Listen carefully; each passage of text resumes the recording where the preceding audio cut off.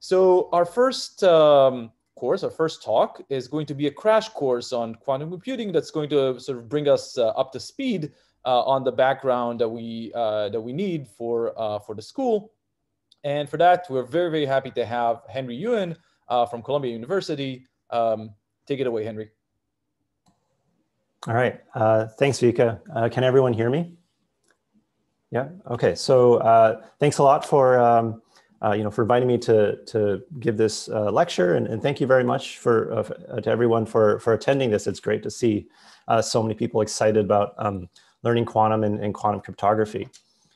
So let me share my iPad screen here. Okay. So let's start with the first hour. So here we're going to get into the fundamentals of quantum information. And I'm going to start from the very basics. And through the next hour and the next 3 hours, we're going to learn what we'll need for the rest of this winter school. So we're going to cover a lot, but I've tried to be selective about what basics and what fundamentals we'll need for the course. But if there are questions, again, yeah, just ask in the Slack, and I guess one of the student moderators will bring up questions. Okay, so we're going to start with the basic postulates of quantum mechanics and Dirac notation. So here's a starting point. So quantum information theory, it can sound very scary, but really the way to start thinking about it is that it's a generalization of classical probability theory where the probabilities can be negative or even complex numbers. All right, so let's start with some setup. Let's say that you have some physical system S, denoted by this blue box here. And it has, this system S can be in one of D distinguishable states. And let's label the states 0 through D minus 1. And what I mean by distinguishable is that if I walked up to you with this system S and you looked at what state it is, you can 100% deterministically and confidently know what state it's in, which one of those D states it's in. Okay, so that's the physical system. And let's say that there's some observer E that's external to the system. So how does this observer model this physical system S? Before I say that, so we have the setup, and there's two different things that can occur to this system S. So one thing is called measurement. So this external observer can go to the box and measure the state to find out what state it's in. There's also isolated evolution. So here the external observer does not interact with the system S. And the system S can change. Maybe it follows some laws of physics. And it evolves on its own. So those are the two things that can happen.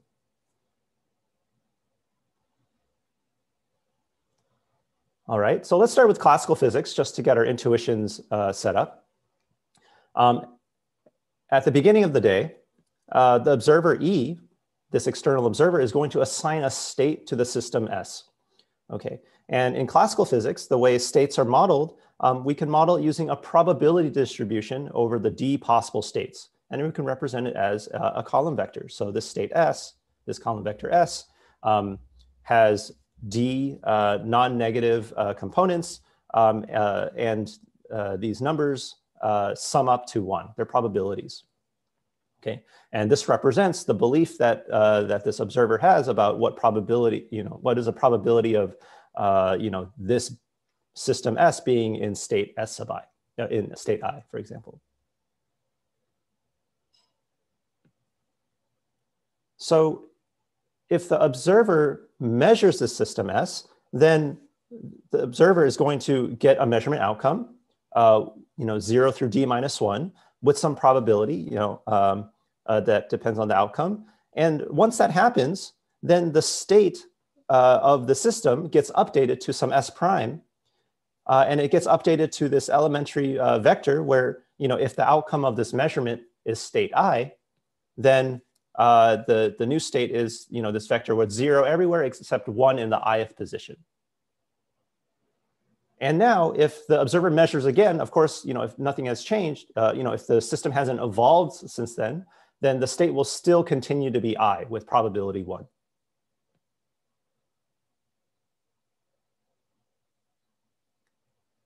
Okay, on the other hand, if the system S undergoes isolated evolution, right, it sort of evolves on its own, then the way the state gets updated is via multiplication by a matrix. So if the state was this vector S, then we can find out the new state by multiplying this vector S with a matrix A. This matrix A has to satisfy, it can't be any matrix. It's a D by D matrix that has to be stochastic, meaning that all the entries of this matrix A are non-negative, and each of the columns sum to 1. And the reason that we need these constraints is that because once you multiply this state vector with this matrix, you have to get a new state vector, which means it has to be a valid probability distribution. Okay, and stochastic matrices are exactly the types of matrices that map probability distributions to probability distributions. Okay, so that's all classical physics. But now we can start to talk about the quantum analog. So again, in the beginning of the day, the observer E is going to assign a state to the system S, but instead of being a probability distribution, the state of the system is going to be a complex unit vector in C to the D, okay? A D-dimensional complex vector, and it's a unit vector. So we represent quantum states using this notation ket psi. And I'll say a little more about this notation in a moment, but basically whenever you see this bracket symbol represents a column vector, and all of the entries of this column vector are going to be complex numbers. We call these complex numbers amplitudes rather than probabilities. They behave a lot like, in some ways like probabilities, but they're quite different.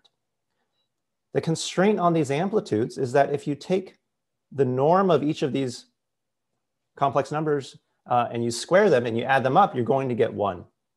All right, so that's what it means to be a unit vector. And so, this is a general quantum state of this system is going to be this unit vector, but we can also represent classical states as well. And these classical states, these original D-distinguishable states that we talked about, are represented by these very nice basis vectors. So we call them ket 0, ket 1, up to ket D minus 1. Okay, and each of these basis vectors are the elementary, basis vectors where you have just 1 in one location and zeros everywhere else. These form an orthogonal basis, and they represent, the original classical states.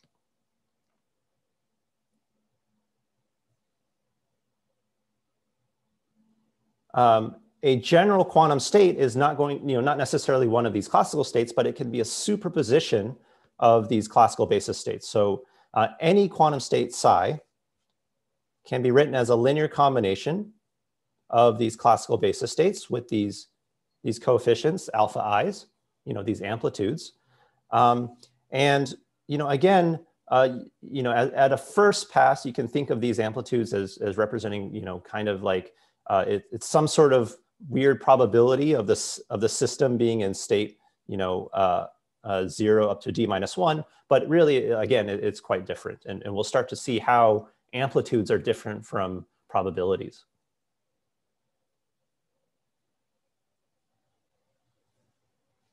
Okay, so now let me get a little deeper into this Dirac notation because it's really useful in quantum information theory. And so this notation is named after Dirac, who's this famous quantum physicist. And like I said, whenever you see this bracket symbol, it's a column vector. Okay, we call it a ket vector.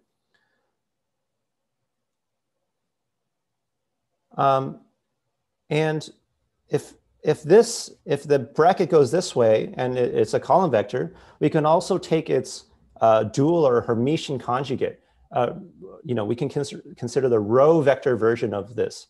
So if we invert the bracket symbol, we get something we call a bra vector. Okay, so this is called bra psi. And when you take its Hermitian conjugate, not only do you turn it into, you just sort of turn it over sideways and you get a row vector, but you also have to take the complex conjugate of its entries. So just to give a concrete example, so let's say that we had a column vector ket psi that was let's start it off with real entries for now. So this is ket psi is just this classical basis vector. Then bra psi is just going to be the row vector version of it. But let's see an example where we have to take this complex conjugate. So let's say we had, I don't know, I and square root 3 minus I5. Now, just making up some numbers. So that's the column vector. Now, when we take its complex conjugate, the I turns into a minus I. So this becomes minus I, comma, square root 3 plus I5. All right. So that's just to remind you what a complex conjugate is. And whenever we take the dual or the Hermitian conjugate, we consider the bra version of these vectors. You have to remember to take these conjugates. Okay, so let's continue on. Okay, so now that we have column vectors and row vectors, we can combine them together, and we can consider inner products. So let's say you had a column vector psi. It's a linear combination of the 0 and 1 vectors. So these are the same thing. And we had a row vector theta that has these gamma and delta amplitudes. We can take their inner products. So if we put the delta and psi together, well, we're taking the dual of we're putting in the bra theta, which is gamma bra 0 plus delta bra 1. And then we put in ket psi. So we have alpha ket 0 plus beta ket 1. And you can just distribute. So this becomes gamma alpha. And you take the inner product between the 0 state and the 0 vector and the 0 vector. And you just take all the possible combinations. So we also have gamma beta bra 0 ket 1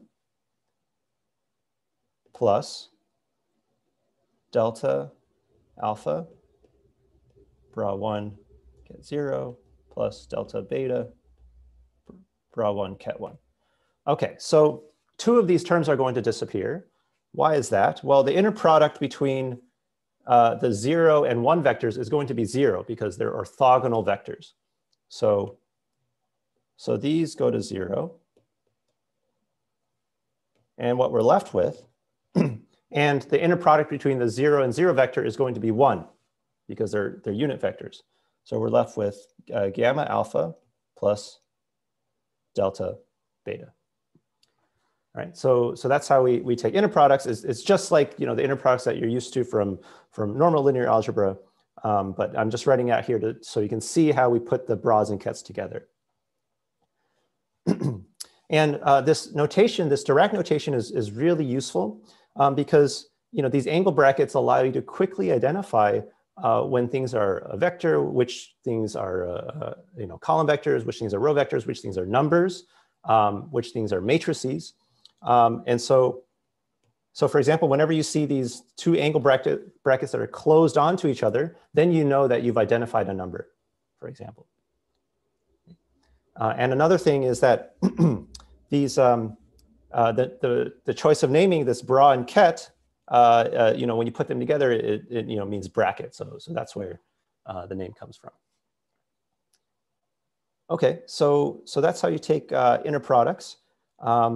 there's just one more thing about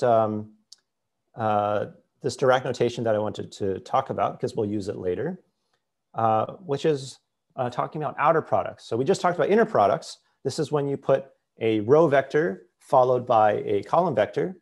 The outer product is where we switch things around. So let's say we have two vectors. We have ket psi and bra 0. So this is a column vector. This is a row vector. And if you remember from your linear algebra course, this means you have a matrix, right? So let's just say that we have ket psi, and let's say that it's a two-dimensional system. So it's this linear combination alpha ket 0 plus beta ket 1. And let's say that ket theta is equal to gamma 0 plus delta 1. All right, so let's write out what this corresponding outer product would be. So I also have alpha beta gamma delta. So this outer product is the same as, well, we put down the column vector corresponding to psi, and then we put down the row vector, the dual vector corresponding to theta. Okay, and when you take the outer product, you get this 2 by 2 matrix. And we can do the multiplication. So this becomes alpha times gamma star, which is the complex conjugate of gamma, beta delta star. Okay, so we get that 2 by 2 matrix. There's another way to see it, which is if we just stuck with this bra-ket notation. So here's another way to write it. So I'm going to put these bras and kets. So we have delta star times bra 0 plus delta star times bra 1. And if you expand, then you'll get, again, 4 combinations that correspond to the matrix entries of the 2 by 2 matrix we just calculated.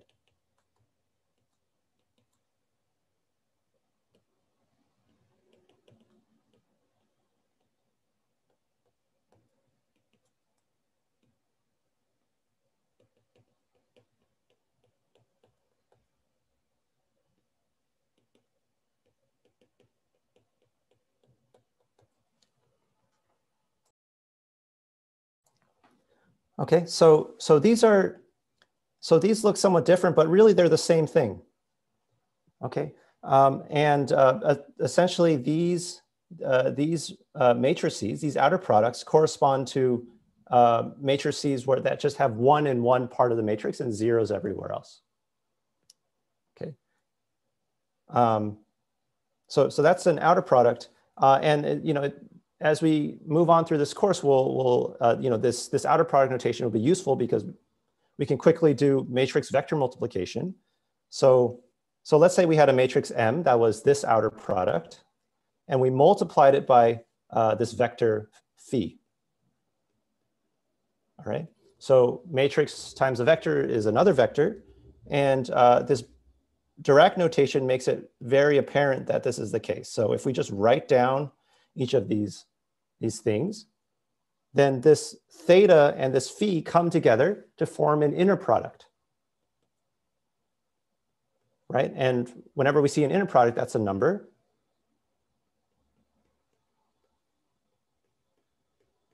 And we're left with a number times a vector, which is just a vector. Okay, good. And finally, like we already said before, every matrix can be written as a sum of outer products like this, right? If it has matrix entries Mij, then you just put them together, and that's the same as the original matrix. Okay, so that's the Dirac notation. And if you need to refer back to this, you can find the slides on the website, and you can just, if you need to remind yourself what these things are. All right, so let's get back to the quantum physics. Okay, so like I said, we have this observer and we have this physical system, and there's two things that can happen to this physical system. Measurement can occur, or isolated evolution can occur. So if the state is measured, then if the system is measured, then this observer is going to get a measurement outcome I with probability that's the norm squared of alpha I squared. So alpha I was the amplitude of state I. And then the state of the system gets collapsed from the original state psi to the classical state ket I. Okay, so it was sort of like in the classical case. So it went from this this column vector with all these many amplitudes, and then it gets updated to the one with all zeros except for one in the ith component. Okay, and if the observer measures again, then it's still going to get state I with probability 1. Okay, and this is called the Born rule, and really this refers specifically to the fact that the probability is going to be the norm squared of this amplitude.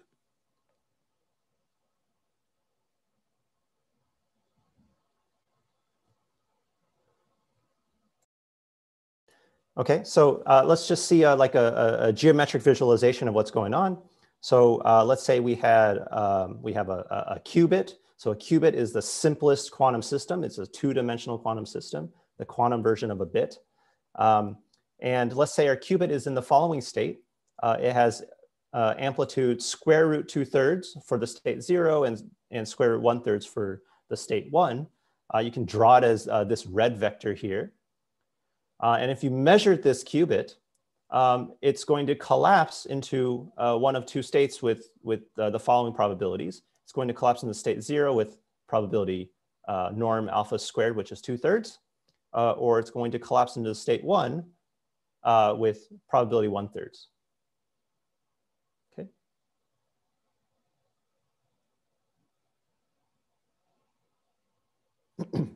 So that's basic measurement. What's the other thing? This isolated evolution. So the way that the state of the system gets updated, it's multiplication by matrix, but a different kind of matrix. This time it's called a unitary matrix. What's a unitary matrix? Well, it's one where, first of all, the matrix has to be invertible. So it has an inverse. And its inverse happens to be equal to its Hermitian conjugate. So this is where, if you write U dagger, this is where you have to take the transpose of the matrix and then take the complex conjugate of every entry, right? So as an example, if you have a matrix like, what's called the X matrix, which will show up again. So it's a 2x2 matrix that looks like this. This is a unitary matrix. Why is that? Well, if we take its Hermitian conjugate, well, actually nothing changes. We take its transpose and we take its complex conjugate all the entries. It's still the same matrix. And if you multiply x, x times x, you get x transpose, you get the identity, right? Which tells you that x is unitary. Another example is something called the Y matrix. So it looks like this, or actually,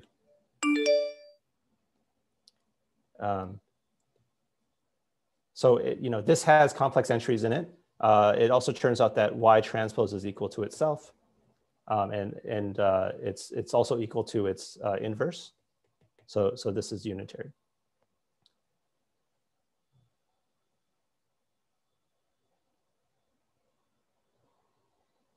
All right, so there's a couple equivalent definitions of a unitary matrix that we need to keep in mind. So one is the one I just told you. A unitary matrix is one where its inverse is its Hermitian conjugate.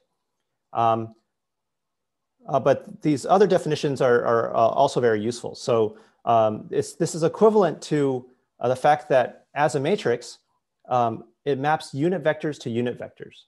Okay, and this is important because when you apply a unitary matrix to a quantum state, which is a unit vector, you want to get a new quantum state out, and that also has to be a unit vector. So these are equivalent. And it also means that this matrix preserves the inner products between vectors. So let's say you had two vectors, psi and phi, and let's say that they have some particular inner product. You know, maybe it's 1, maybe it's somewhere in between 0 and 1, maybe it's something else. Well, that is the same as the inner product between psi star and phi star, where psi prime is equal to the unitary applied to psi, and phi prime is equal to the unitary applied to phi. All right. And you know, the way to see that is if we just plug in what these vectors mean, well, we get psi, and then whenever we take the the transpose of this, we have to take the transpose of the matrix U.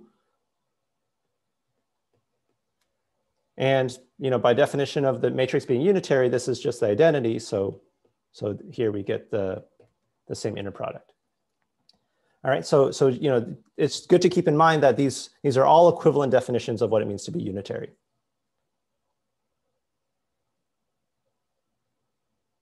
All right, let's look at some quick examples. Let's say that our system, our qubit, starts in the state ket1, right? So it's this unit vector, and we want to apply the this following unitary, which I explained is a unitary matrix. We call this the bit flip gate. And you know, the reasons for this should become apparent soon. If we take x times this vector psi, well, if we do the matrix vector multiplication, one way of doing it is just to write out what these matrices and vectors are. Well, you see that you get the following vector, which is just the 0 state. So it flips the 1 state to the 0 state. And it also does the opposite. So afterwards, after we apply this, this unitary, we get this following state. So it gets rotated to the 0 state. On the other hand, if you start with the 0 state instead and you apply the x unitary, you get the 1 state. So it flips back and forth between the 0 and 1. It's just a, you know, it looks like a classical bit flip operator.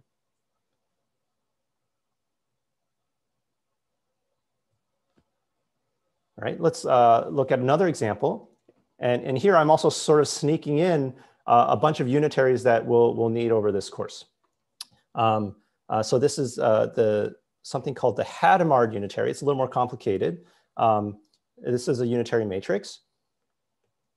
And if you calculate what happens, well, you're going to get not a classical state, but a superposition of classical states. So you're going to get, if you do the math correctly, then this should be 1 over square root 2 minus 1 over square root 2. So you get this state, which looks like, if you draw it as a vector, it's somewhere over here. All right. And we call this a superposition because it's the state is in some sense in the 0 and 1 state at the same time with these, these negative amplitudes. Okay. And this matrix, like I said, it's called the Hadamard gate. All right, so in the interest of time, I'll skip more of these examples. I encourage you to try to do these on your own and see what happens. Okay, let's talk about measurements in different bases now. So I talked about measurements, and that was measurements in what's called the standard basis. So by default, if I say, let's measure a quantum system or measure a qubit, then we generally assume that we're talking about measuring according to the standard basis. But we can also measure according to an arbitrary basis. So if we have some quantum state, d-dimensional quantum state, and we also walk up with some orthonormal basis, b0 up to bd minus 1. So these are going to be orthonormal basis vectors. Then, there's some rules about how we measure according to that. So if you measure according to this basis, you're going to get one of the basis vectors with probability that is equal to the inner product between your original state and the basis vector, and then you take its norm squared, right? So this is kind of intuitive. You kind of look at how much is the overlap between your state and the basis vector, and then you take its magnitude squared. That's going to be the probability. And then afterwards, the state gets collapsed to your basis state, BI, right? So it's just like measurements that we had before, except you sort of redefine what your basis is.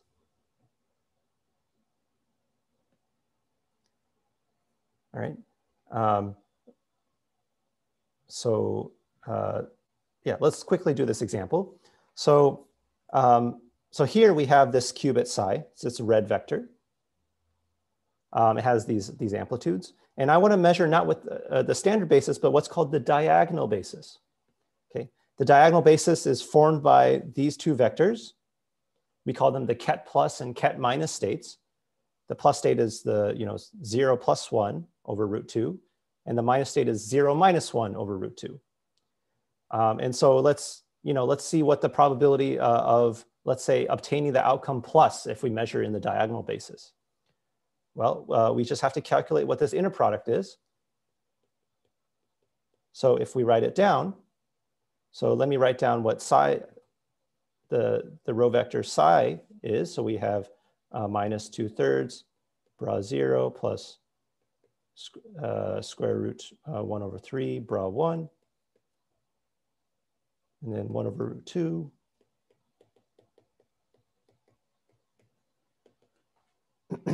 Right, and then you just compute the inner products like the way that we saw.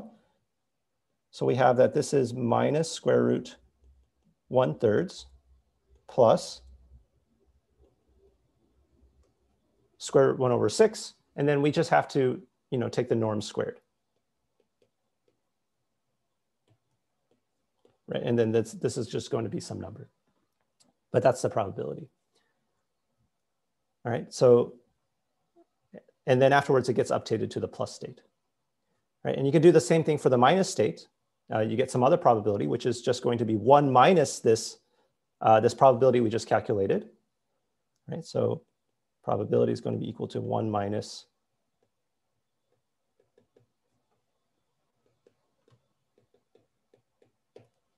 right? Because there's only 2 possible outcomes. Okay, so now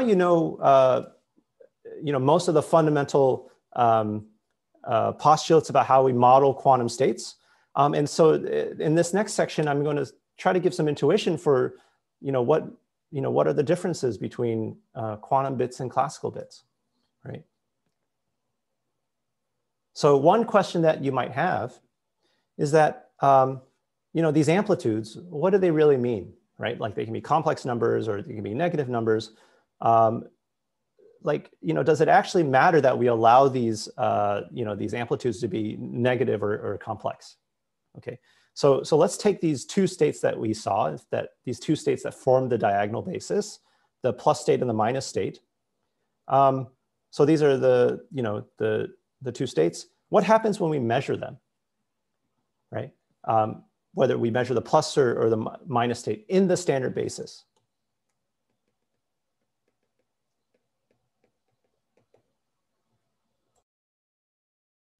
So, from the rules that we saw, the outcomes are exactly the same, right? So if we measure the plus state, we're going to get ket 0, ket 1 with 1/2 probability. But that's also the case with the minus state. So the measurement outcomes are the same.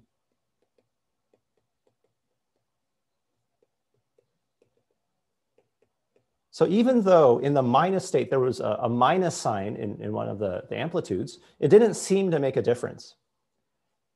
Right? So measurement seems to destroy these minus signs. So what's the point? Why are they useful?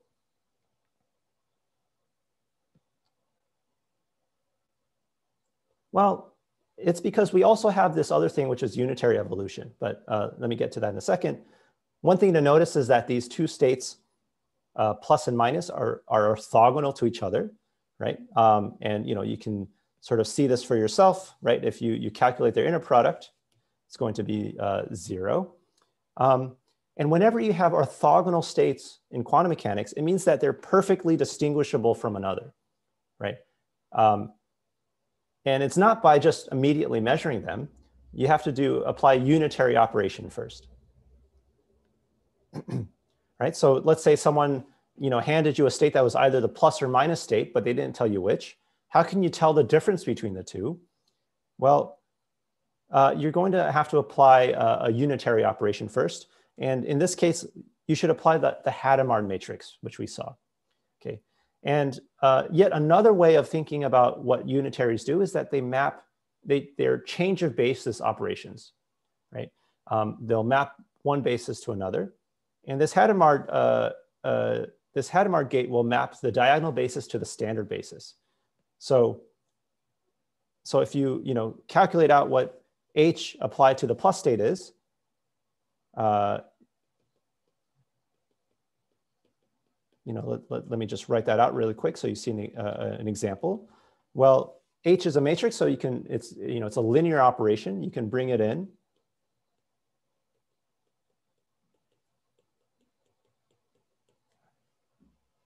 You can apply it to the 0 vector and then the 1 vector and add them up. And what you get is you'll get that this is the 0 vector. Okay, and similarly, if you calculate H applied to the minus vector, you get 1. All right, and now after you've done this change of basis, you can now measure and in the standard basis and know exactly which one of the original vectors it was. Right. Okay, so the takeaway is that minus signs in the amplitudes matter. We had this minus sign in the minus state, and this was useful because it got mapped. It made the state get mapped to the 1 state via this Hadamard gate, rather than the 0 state. Okay, and these are called relative phases. Basically, these are complex phases or minus signs that exist between the 0 and 1 states, or the different pieces of your superposition. These relative phases are very, very important for in quantum information because they can make states be orthogonal to each other that way. On the other hand, something called global phases don't matter. What that means is if you have a state psi and you just throw a minus sign in front of the whole state, then they're essentially the same state. I mean, as mathematically as vectors, one's the minus of the other, but there's no measurement and no unitary that can tell the difference that you can apply to tell the difference between the two, right? So just having a global phase doesn't affect the state of the system.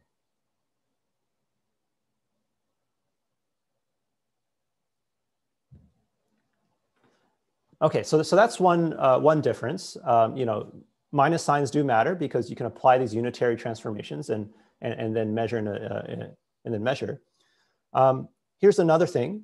This is called the Heisenberg uncertainty principle, and this will actually come up in Rotem's lecture when she talks about quantum key distribution. So probably many of you have heard about the Heisenberg uncertainty principle. A popular science version of it is that you cannot simultaneously know the position and velocity of a particle. All right. Well, so what does that even mean? Well, precisely, I mean, there's many different versions of this uncertainty principle, but essentially they all boil down to measurements of a quantum state with respect to different bases. In particular, they talk about measurements with respect to incompatible bases. Okay, so what does incompatible mean? Well, if you have two orthonormal bases for the space, they're compatible if they're really the same up to permutations and global phases, right? So like if you switch around which basis vectors you have and maybe you multiply it by minus signs or roots of unity, that's not really going to fundamentally change what basis you're talking about, right? All the bases are kind of aligned with each other.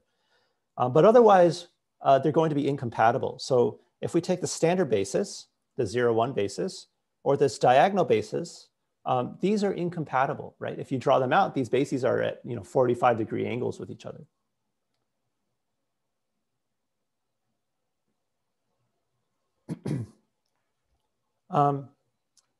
Okay, so the Heisenberg uncertainty principle for qubits, in the simplest possible version of the statement, it says that if you take a qubit state, this vector, it cannot be simultaneously determined in two incompatible bases. And by determined, I mean, if you measure with respect to one basis that you get an outcome with, say, probability 1, then if you take the other basis, which is incompatible, you cannot get a probability 1 outcome. There's going to be some uncertainty about which outcome you get, right?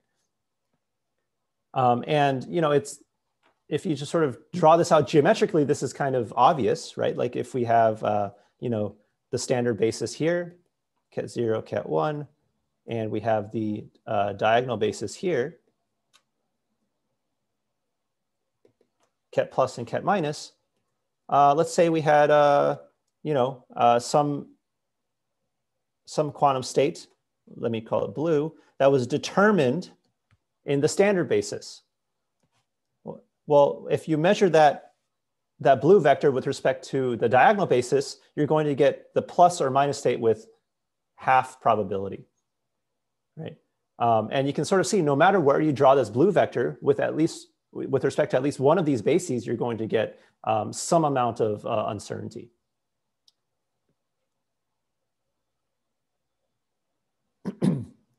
And there's, you can make this more quantitative. And actually, I'll sort of skip past this here because actually Rotem is going to give a sort of a quantitative version of the Heisenberg uncertainty principle that will be useful for quantum key distribution. But you can sort of measure, basically give a quantitative lower bound on the minimum amount of uncertainty that you must have when you measure with respect to different bases.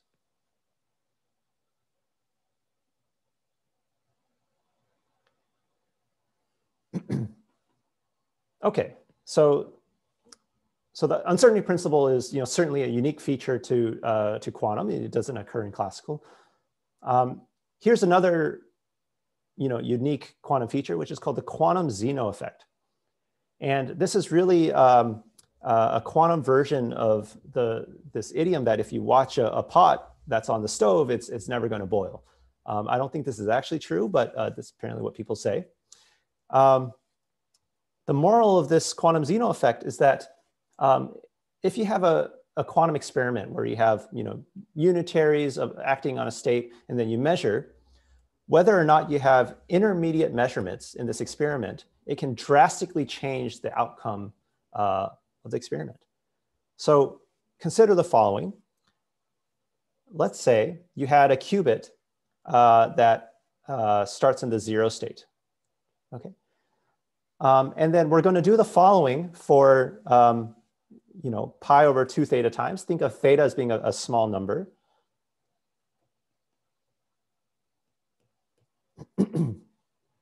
We're going to apply the following unitary. We're going to apply this r theta unitary to the qubit. Just keep on applying it. Apply this unitary over and over again. And after we're done, we're going to measure the qubit in the standard basis. Right. So in this experiment A, we sort of consider this as the pot being left alone. The qubit is the pot, and the stove is going to be applying this unitary over and over again to this qubit. Well, let's consider experiment B, and this is sort of the watched pot situation. Everything's the same. We're going to start the qubit in the 0 state, and then we're going to apply the same unitary r theta. But after we apply the unitary once, we're going to measure it. right? Before applying the unitary again. So this is an intermediate measurement.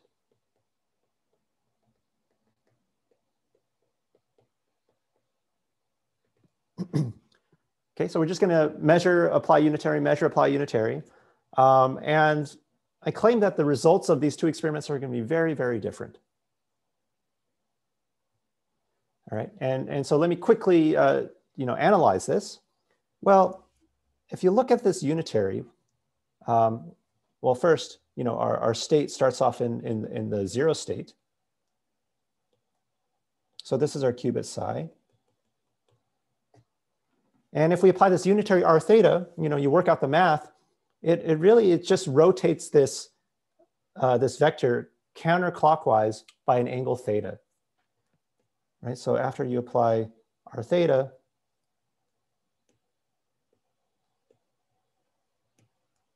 our state vector gets updated to this following state vector. Okay. And since in this experiment A, we're just continuing to apply this rotation matrix, this vector will continue slowly rotating. And after k times, by the way we've chosen k, it's going to be very, very close to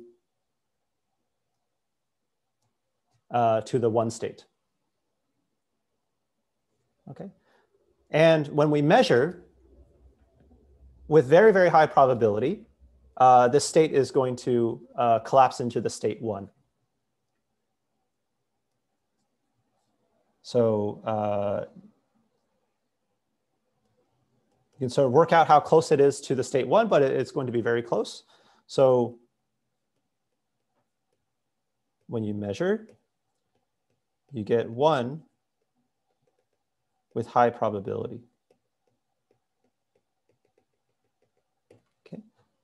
So this is the pot being left alone. It's going to sort of heat up.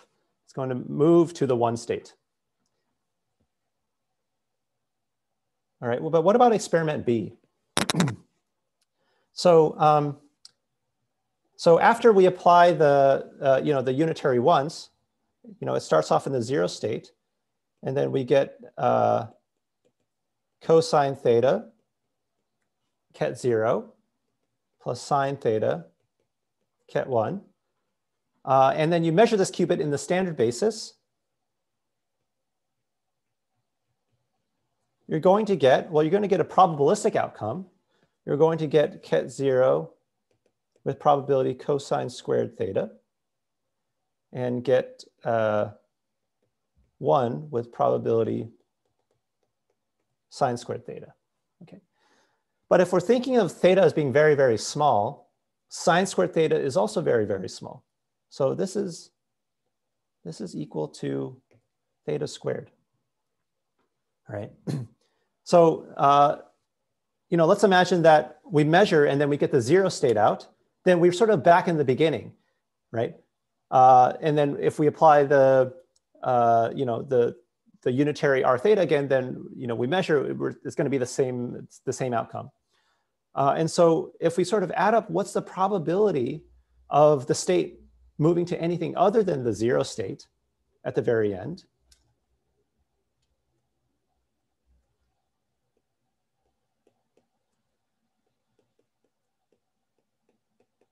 or put another way, what is the probability that in this experiment B, we ever measure the 1 outcome?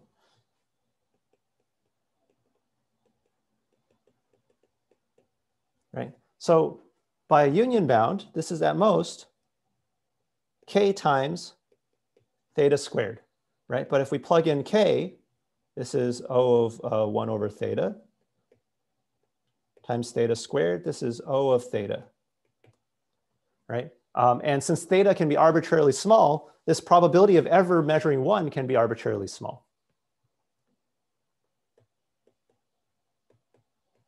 So the moral is, in this experiment B, instead of getting 1 with high probability, we get 0 with high probability.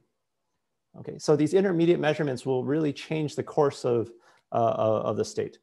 And just to contrast this with the classical systems, intermediate measurements don't make a difference at all in the statistical outcomes in in any experiment that you run. Okay.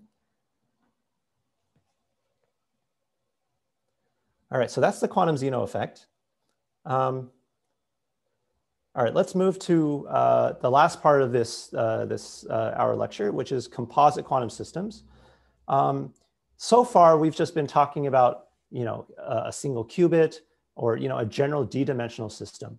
But really, the power of quantum information comes when we start combining quantum systems together, right? We put qubits together, or we put a bunch of quantum systems together. And this requires us, in order to talk about this, we need to talk about tensor products.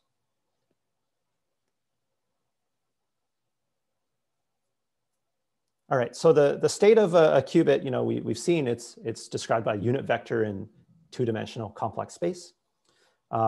This is called the Hilbert space of the qubit.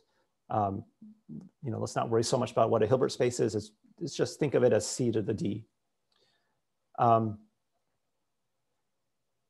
But let's say we have two qubits. How do we describe them? Well, we can describe them using tensor products. So the Hilbert space of two qubits is going to be C2 tensor C2. This is a new vector space, and it's spanned by 4 basis vectors that are the tensor products of the qubit basis vectors. So we have 0 tensor 0. This is going to be a 4-dimensional vector, that column vector that looks like has 1 in the first position and 0 everywhere else. And then we have these 3 other basis vectors. They're all orthonormal to each other, as you can see. And these span this new tensor product space, right? You can think of it as this basis as representing the classical states of the 2 qubits. And you can take superpositions or linear combinations of them. And this is very important, but it's easy to get confused. We're going to use the following shorthand. So we can represent these tensor products of vectors in several different ways. So here we've written them as I tensor J. But just to save space, we'll oftentimes omit the tensor product symbol. Or maybe we'll just put them in the same bracket, and we might even omit the comma, right? So sometimes it can get confusing, but really all of these refer to the same thing.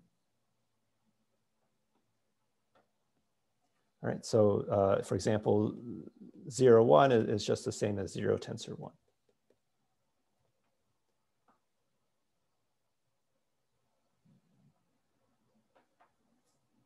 Okay. So that's the tensor product space. That's the Hilbert space.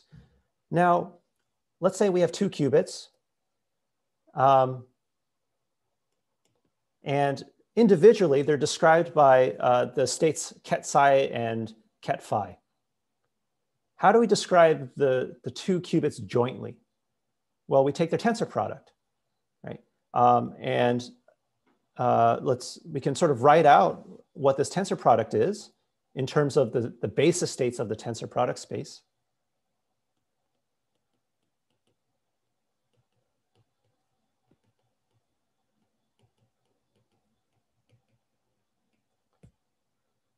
And the tensor product, behaves a lot like, maybe polynomial multiplication or something. So you can, distribute the tensor product. So this is equal to alpha gamma. And I'll write the tensor product like this, 0, 0, plus alpha delta, 0, 1, plus beta gamma, 1, 0, plus beta delta, 1, 1. Right. So this is the unit vector in this tensor product space, right? You can see that it's also a unit vector. If you square all of the amplitudes and sum them up, you're going to get 1.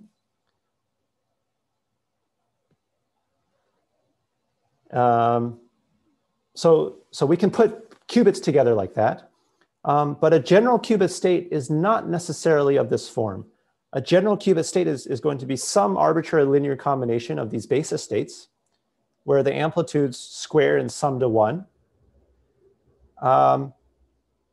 But but yeah, like I said, it's not necessarily the case that such a psi in general will be equal to the tensor product of two individual qubits put together.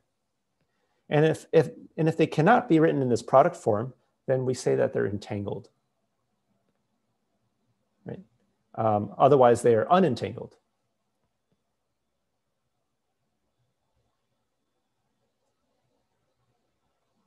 Okay, so here are examples of entangled and unentangled states. So here's a very important 2-qubit state called the EPR pair. And it's this equal superposition between the 2 qubits being in the state 0 and the 2 qubits being in the state 1. So you can see that these 2 qubits are correlated in some interesting way. And you can sort of work out through the math and see that this state cannot be written as a tensor product of 2 single qubit states. Right? The EPR is not equal to psi tensor phi. And you can prove this by contradiction. You say, suppose there were, a psi and a phi that satisfied this, then you would, derive a contradiction. So you can. This EPR pair is not a product state. It is entangled. In this example, okay, if you're not used to quantum information, you see this long superposition. There's 4 terms, and you say, well, it looks complicated. It seems pretty quantum because it's in the states 0, 0, 0, 1, 1, 0, 1, 1 all at the same time.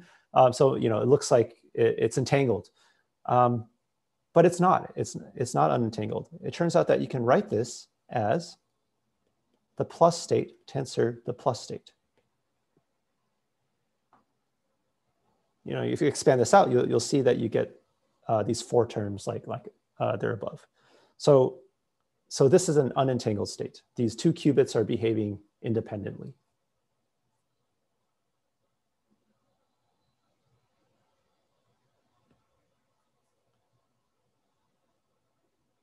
All right. So you can take inner products in this tensor product space. So let's say that you want to take the inner product between this row vector and the tensor product of these row vectors with the tensor product of these column vectors. Well, you have to match up the tensor slots together. So the A has to go with the C because it's on the left side of the tensor product symbol, and the B has to go with the D. And you get the product of these 2 numbers out, and you get a number. Okay. And so now you have this rule for inner products in this way. You can take inner products of arbitrary 2 qubit states, right? So here, we won't work it out because we're close to the top of the hour. But if you write out what this inner product is, you can you get this expression, and then you can sort of expand and then use this rule to complete the rest of the calculation.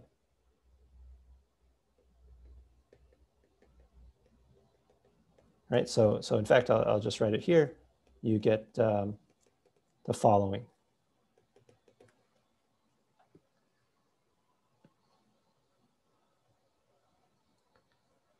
Okay, so I think let's maybe take a break here, and we'll sort of finish up the rest of talking about tensor products before moving on to quantum algorithms and quantum circuits. Henry, there is one question. So you mentioned the measurement in a different basis, or you can apply the unitary and then measure in the standard basis, right? So the question is, in what sense are they equivalent? Is it also computationally equivalent? Can you always do both in practice? Yeah. So if they're equivalent in the sense that I told you how if I had some basis B, then there's some rules about what are the probabilities of the outcomes if I measure in that basis. But an equivalent way of doing it would be I first apply unitary and then measure in the standard basis. And then the probabilities of getting the outcomes in the standard basis will be the same as measuring in the, the original different basis. Right, but that's mathematical equivalence. But is it also like in practice or in the physical sense? Oh, it's sort of like in the lab. Yeah, that's right. I guess in the real world, at the end of the day, everyone just measures in the standard basis. And so to do this change of basis, you apply unitary and then. Okay, great. Thanks. Okay. And I'll check the Slack and see if there are more questions and see you in half an hour.